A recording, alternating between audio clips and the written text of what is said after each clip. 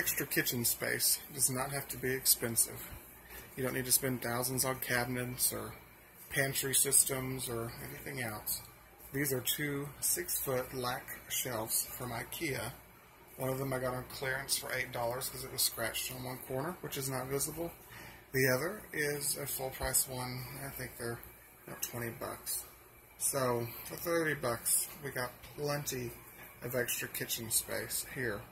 We also added some curtains in front, which are the little cheap $2 rods you can get at Walmart. And these are actual shower curtains that I've cut to fit to slide across. The lac shelves fit right into the wall really easily, and look great. Much better than spending hundreds of thousands of dollars redoing the kitchen. This area here would have been originally where the dining room would be for this house, but you know, this little kitchen over here is not adequate for what we need. So we got these two IKEA butcher blocks, which I've mentioned them a lot, so we won't go into very much detail. They've been very helpful, and they have drawers in each one of them, 2 drawers in each. Very helpful.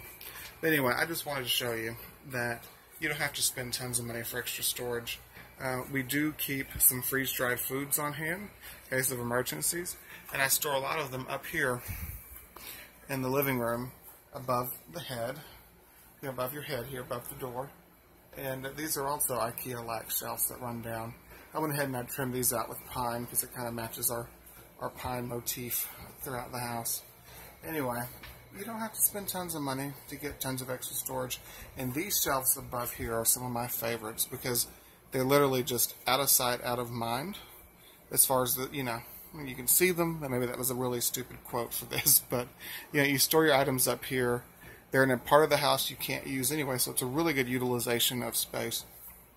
And down here I was able to store some more decorations, but it doesn't cost a lot to get a little bit more kitchen space and save your sanity, because there's a lot of stuff we use in our kitchens.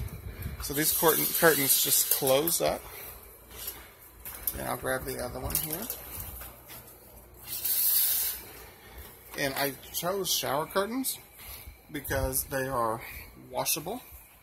That one's kind of a little bunchy, but they're washable. And in the kitchen, when you're using sauces and meats and everything else, you can just wash these off with a paper towel and a wet rag versus fabric, which you would have to probably wash in the washing machine. If you have any questions or comments, let us know. We're here to help. Thanks for joining us.